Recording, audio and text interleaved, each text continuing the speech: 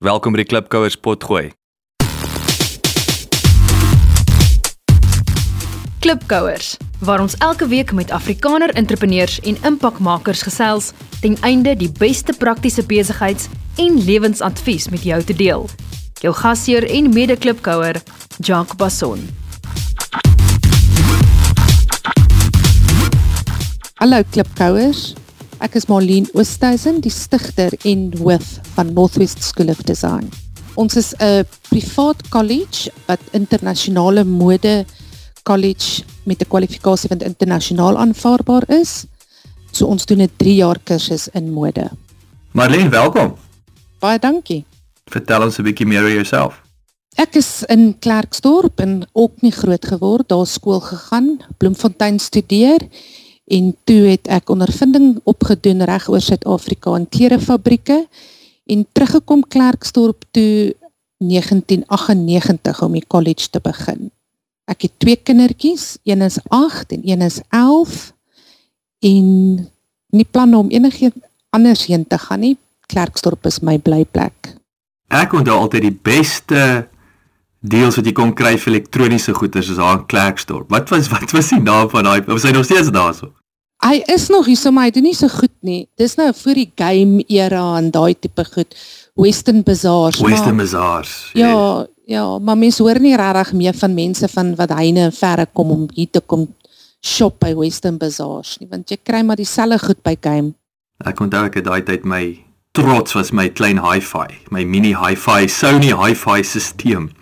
En dit was by Western Bazaars waar natuurlik jy moes die heeltyd onderhandel of jy betaal 'n fortuin. Hoi Marlene, wat se probleem los jou besigheid op? Basies om die mode-industrie te verskaf van ontwerpers en nou ook soos professionele mense in die modewerk wat nie net ontwerp doen nie, maar bemarking en aankope en daai tipe goeders wat die werk kan doen, wat nie net boekkennis het nie, maar wat die praktiese ondervinding het. Ons is internasionaal, maar ons is ook vocational, so ons is nie akademies georiënteerd nie, alles gaan oor vocational en prakties. Ek bedoel, is daar nog, net om vinnig daarby aan te sluit, so jy sê baie van die ander ontwerpskool en goed is nog steeds te teoreties gedrewe? Die probleem lê by die registrasie by die Department of Education, die SAQA kwalifikasies, al daai goeders om jou kursus te registreer by SAQA, dit is akademies georiënteerd. En dis hoekom ons maar die roete gevolg het. Ons doen foreign qualifications en daarom is ons nie by die Department of Education geregistreer nie. So ons doen City and Guilds qualifications wat vocational is. As ons 3-jaars instuur in die werkplek in, is die terugvoering wat ons kry, dat 'n Northwest School of Design student kan die werk doen. As jy vir hulle vra om 'n casting te doen, kan hulle dit doen. Enigiets, 'n patroon, die sizing, enigiets kan hulle fisies doen. So ek dink die probleem lê nie regtig by die ander colleges nie, maar om geregistreer te word en geakkrediteer te word, jy weet die mense wat daai goedkeur na jou applikasies kyk, is akademiese mense. En om 'n praktiese kursus by hulle in te probeer warm werk nie, want hulle sien dit nie so nie. Dis 'n baie belangrike punt wat jy daar maak en ek moet sê die tyd wat ek nou in Suid-Afrika spandeer het ek gou agtergekom dat ek dink SAQA is die probleem want op 'n einde van die dag kan jy veral nou met ek het nou pertinent na die besigheidskole en goed gekyk en met die manne gesels en ek het gou agtergekom dat daai professore, hy bied nou maar aan wat die kursus is wat daar is, jy weet hy kan net werk met wat hy het, maar ongelukkig wat hy het is 'n teoretiese gemors. Dit is so, en dis frustrerend, want jy sit met 'n papieroorlog eventually met die akkreditasie en registrasie, en daarom het ons van dit af wegbeweeg, dat ons maar eerder net fokus op die vocational, en mense het vir 'n hele ruk neergekyk op vocational, jy weet, almal wil akademies, het gaan oor 'n graad, maar ons het in 2012 het ons soos 'n survey gedoen van ons studente en oud-studente, en ons het vir hulle gesê, wat is vir jou, soek jy internasionaal of soek jy 'n SAQA graad? En 100% van ons respons wat ons gekry het, was internasionaal en ek wil weet wat ek doen. En dit het ook gelei na ons kwalifikasie wat ons bied is 'n licenseship in fashion. Dit is die hoogste internasionale kwalifikasie wat jy kan kry in Suid-Afrika en is moeilik om op te vergelyk na 'n SAQA graad toe. Daar is nie 'n vergelyking nie. As jy die betekenis van 'n licenseship Google, dit is meer Europa, Britannia is dit tussen bachelors en honeurs. Maar dit in Suid-Afrika is dit so moeilik om vir die mense te verduidelik, jy weet, hoe vergelyk hy met 'n SAQA kwalifikasie, want omdat SAQA kwalifikasies meer akademies georiënteerd is. Yes, hierdie is so 'n belangrike punt wat jy aanraak en ek dink dis natuurlik die geleentheid ook.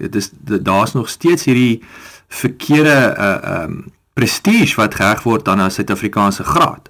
Waar, soos jy sê, hier bied jy 'n internasionale geakkrediteerde kursus wat jou nie net internasionaal geakkrediteerd, wat ek sê jy tik nou daai boks in terme van jou kwalifikasie, maar jy kan in die pad spring en onmiddellik begin waarde toevoeg in die werksplek. Ja, baie beslis. Hou daarvan. Wat maak jou besigheid anders as jou kompetisie? Ons is 'n kleiner college, as jy kyk na die mode skole in Johannesburg en Kaapstad. My twee grootste kompetisie, hulle registreer so 200 eerstejaars, ek registreer 40 eerstejaars. Ons is klein, so ons het absoluut individuele kontak met elke liewe student. Ek wil ook nie groter, ek wil by hierdie grootte bly, want wat ons studente en ons alumni sê is, wat belangrik is daai Northwest Cliff Design familie aspek. En as een kind vandag nie hier is nie, is dit baie duidelik daai kind is nie, en ons vra die ouers, die kind moet asseblief klas toe kom. Jy weet, in sulke groot, omdat dit prakties is daai interaksie en daai is baie belangrik. So dit is ons groot verskil daar. Ons is ook anders in terme van, ek het 'n pattern making instrument ontwerp wat ons studente gebruik om patrone te maak en baie aan die colleges skip daai hele proses. Hulle gee vir die studente 'n basiese patroon wat hulle dan net style verander op. Ons student begin van scratch af met die ding, soos nog in die ou dae. So ons doen nog baie van die ou modeklas gee en die nuwe goeie. So daar's eintlik baie verskille, maar daai twee aspekte sal ek dink is wat ons anders maak. En interessant, jy het nou gepraat van die alumni, nee, wat ek 'n bietjie gekyk het na julle webwerf onlangs en so aan, julle het ook top ou alumni wat natuurlik weet, omdat hulle produk is en 'n suksesvolle produk van jou skool is, nou soek hulle meer van jou studente ook. Ja, dit is 'n groot probleem. Ek het Gert-Jan Coetzee het my nou die week gebel, toe vra hy vir my, hy soek nog 'n assistent. Toe sê ek vir hom, ek het nie vir jou nie. Al die wat laas jaar klaar geswat het klaar werk. Ek het nie vir jou iemand wat by die huis sit en niks doen nie. Dis 'n baie goeie probleem. Ja, dit is 'n goeie probleem. Wil jy sê net vir die klipkouers wat nie weet nie, wie is Gert-Jan Coetzee? Hy is Suid-Afrika se topontwerper. Hy het nou al vir Hollywood celebs aangetrek. Ja, so absoluut. Hy doen nou hierdie jaar 2 beurse wat hy weggee vir Northwest Cliff Design. So dit is absoluut ons nommer 1 ontwerper. En dan Anel Botha, sy doen nou meer van die Afrikaanse celebs, baie bekend in Suid-Afrika. Sy is ook 'n alumni van ons. En dan Kobus Rautenbach, ook baie bekend. Hy's 'n dosent by ons ook. So ons het, maar dis nou nie net al die famous designers nie. Ons het alumni wat buyers is en dan het ons designers wat gekies het om nie in die limelight te wees nie. Want die sukses van 'n designer is measured in sales, nie in fame nie. Ja, so ek leer hulle nie noodwendig om famous te raak, ek leer hulle om geld te maak. Nee, absoluut. Dit is by vandag moet ons die pot in die kook hou. Ja, nee. So gepraat daarvan, hoe gaan julle te werk om nuwe kliënte te verwerf? Ek dink een van die Die nuutste bemarkingsstrategie nou is maar die Gert-Jan Coetzee beurse, Luminance wat 'n luxury brand is, wat al die luxury fashion brands aanhou. Hulle het ook aan boord gekom, hulle gee ook 'n beurs weg, en daarby kry ons nogal baie media belangstelling ook, en dan social media is absoluut, ons social media is nogal groot. Ons het 'n groot social media strategie wat ons aan die kook hou elke dag. En dan ons website. Dis maar, en dan die groot ding is word of mouth. Ek neem aan ook met sosiale media bemarking, ek bedoel wat krities is in jou bedryf is om die produk te sien. Nee, dit is tog 'n visuele produk. Ja, dit is, en vir die mense te wys wat die studente kan doen. Ons tweedejaars het nou mansklere gedoen, en ons was gister so stom geslaan oor die kwaliteit wat hulle vir ons gegee het. Toe het ek nou vanoggend vir hulle gesê, bring in julle groen, ek gaan nou 'n groot fashion shoot doen, laat ek hierdie wat julle gemaak het nou kan deel met die hele wêreld. Fantasties. Wat is huidigelik of historiese groot pyn in jou besigheid? Definitief die wanindruk wat mense het oor die modewêreld. Die mense dink daar buite, as jy gaan mode studeer, gaan jy 'n designer word. Ek wil nie 'n designer word nie, so ek gaan nie mode studeer nie. Die fashion industrie, die geleenthede wat daar is, nie net vir die entrepreneur nie, maar ook vir iemand wat in 'n professionele werk wil instap. Fashion buying, merchandising, fashion forecasting, trend analysis. Daar is soveel geleenthede daar buite in mode in. En ongelukkig op skoolvlak word die kinders nie regtig blootgestel aan dit nie. En as hulle 'n aanlegtoets doen, ag, hierdie kind kan goed met haar hande werk, so laat sy mode studeer. Waar as jy kom en jy begin studeer, dit is nie goed met jou hande werk en nou kan jy mode doen nie. Jy het dieselfde aanleg nodig as 'n argitek. Want as jy 'n ontwerper is, jy werk ook op 'n flat dimension en jou end product is 2D, 3D wat beweeg. Die argitek se end result beweeg nie, die ding staan stil. So jy moet nog steeds daai selfe aanleg hê en daai tipe goed in die aanlegtoetse, die mense wat daai aanlegtoetse skryf, ontwerp en jy weet die kinders sê, okay, jy's aangelê vir dit. Hulle het nie regtig gekyk na die modewêreld en die tipe geleenthede wat daar is nie. Want iemand wat wiskundig aangelê is, daar's verskriklike baie geleenthede in fashion buying, besigheid georiënteerde mense, die creatives, die tegnies georiënteerde, iemand wat kan 3D dink. So ja, dit is ons grootste frustrasie. Dit is vir my baie interessant wat jy praat, dit klink vir my, en ek bedoel dit is nie die eerste maal wat ek dit hoor nie, maar dit klink vir my baie asof die aanlegtoetse net nie aanpas met die tendense van die besigheid in die wêreld nie. Glad nie, en die mode-industrie het so verander in die wêreld. Ek praat nie net eers van Suid-Afrika nie. Ons modewêreld in Suid-Afrika het verander na apartheid weg is. Toe het ons aangepas en nou doen ons dinge meer op die global way of doing things en daai aanlegtoetse is nooit daarbey aangepas nie. Nou, klipkouers, julle moet mooi luister, daar's 'n geleentheid vir julle wat veral in daai industrie is of hey, gaan skep dit 'n nuwe produk. Ek wil vinnig by jou aansluit ook, want ons het net nou gesels, jy weet, in terme van daai, soos jy sê, jy weet, ontwerp. Ek het vir jou genoem in my laaste koöperatiewe rol was ek in die sonbrilindustrie in die UK en soos ek vir jou gesê het, ek is oortuig en dit was my ondervinding dat die beste bemarkers in die wêreld kom uit die mode-industrie uit. So dit is soos jy sê, is nie net vir iemand wat kan ontwerp nie. Daar's daai hele supply chain wat mense nodig het, maar veral sterk besigheidsgeoriënteerd, sterk bemarkingsgeoriënteerd en ja, verkope, nee. So jy kan 'n pragtige rok ontwerp, maar as jy nie verkoop kry nie, dan wat is die punt? Ja, nee, definitief, want dit bring ons weer terug, the success of a design is measured in sales. Selfs 'n aankoper wat 'n hele reeks aankoop, die sukses van daai reeks word gemeet in die verkope. En in die fashion marketing, ek kry baie keer studente wat sê, okay, hulle gaan nou by ons kom mode swat en na dit gaan hulle marketing swat. Sê ek, hoekom? Want jy gaan meer in in-depth marketing hier doen, want psychology of dress, psychology of fashion, jy gaan so diep into consumer behavior en hoe consumers react en hoe dit heeltyd verander As jy dit kan bemeester in fashion, kan jy dit enige plek reg kry. Ek wil saam met jou stem en ek dink ek wil weer eens aansluit met fantasties is hoe die kursus wat jy aanbied so prakties georiënteerd is en ek stem weer eens saam, daar's nie 'n manier as jy al daai verskillende dimensies verstaan, so jy sê selfs die verbruikersielkunde en alles waarmee gepaard gaan, geen bemarkingskursus.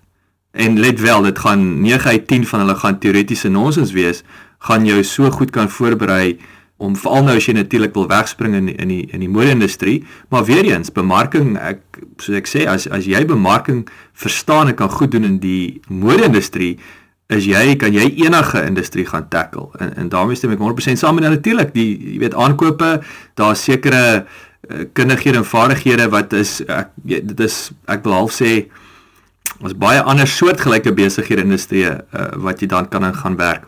Wat is die grootste besigheidsfout wat jy tot dusver gemaak het? Die grootste fout wat ek gemaak het is, ek het eers hier omtrent in 2011, het ek my klasgelde net mooi verdubbel van wat dit was. En vandat ek my klasgelde daai tyd verdubbel het ek meer studente en my studente betaal beter. En die les wat ek daar geleer het was, mense perceive value in die prys wat jy vra. As jy te goedkoop gaan vra, dan gaan hulle dit bevraagteken, die produk wat jy hulle bied. Dit is fantastiese advies en wat ons ook vroeër oor gesels het. Jy weet, dood eenvoudig, hoe meer kliënte jy het, of sal ek sê, hoe laer jou prys, hoe minder geld maak jy, hoe meer kliënte het jy, en hoe meer probleme gaan jy hê. Dit is so eenvoudig soos dit. Definitief.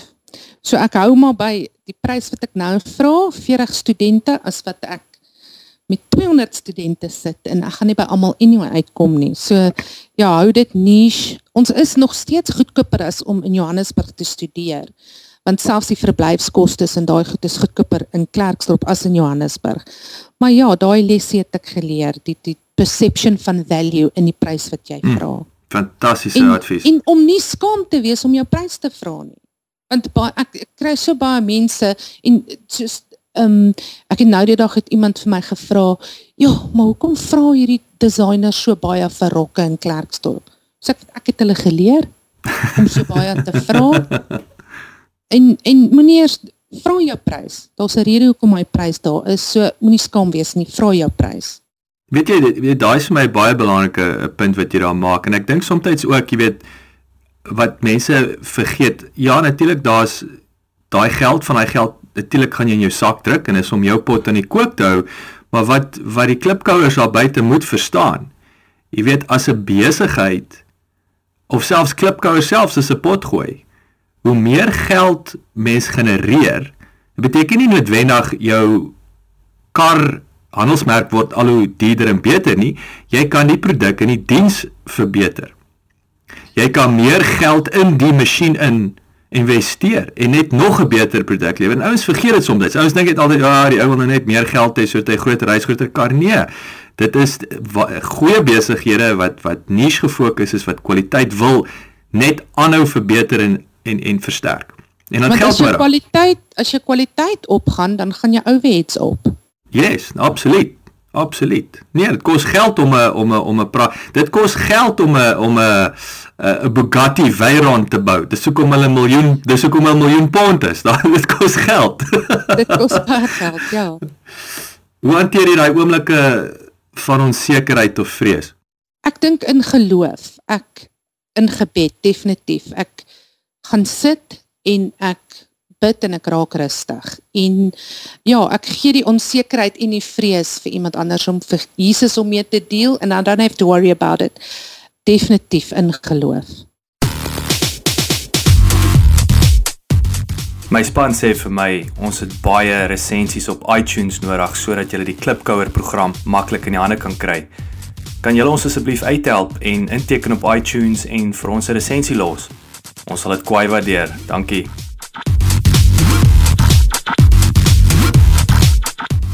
Wat is sagte ware of applikasie is vir jou baie waardevol? Sou dit nou vir die besigheid wees of dan vir jou persoonlik?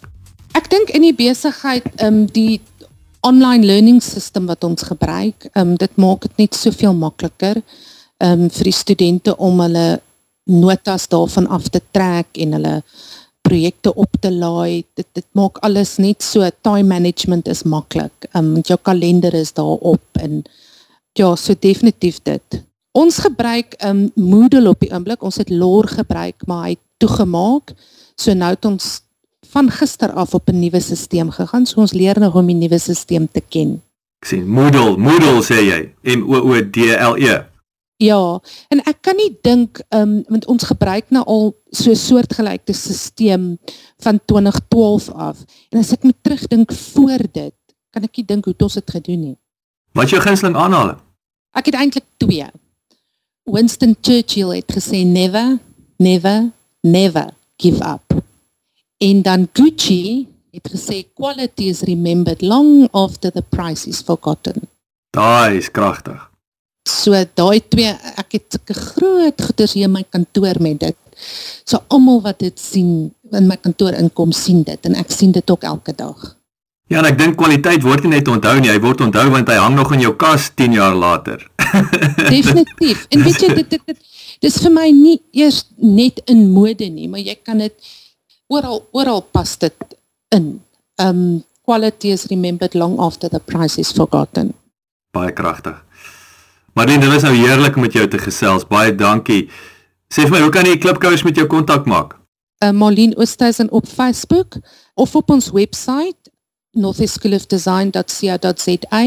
Daai e-mails kom reguit na my toe. Ek kyk hulle eers mooi deur voordat hulle na iemand anders toe gaan.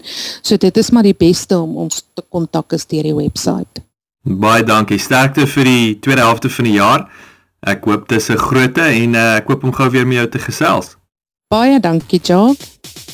Baie dankie dat jy geluister het. Vir 'n opsomming en notas van die episode, gaan asseblief na ons webwerf www.klipkouers.com en teken sommer in terwyl jy daar is, dan kan ons jou gereeld op hoogte hou. Baie dankie.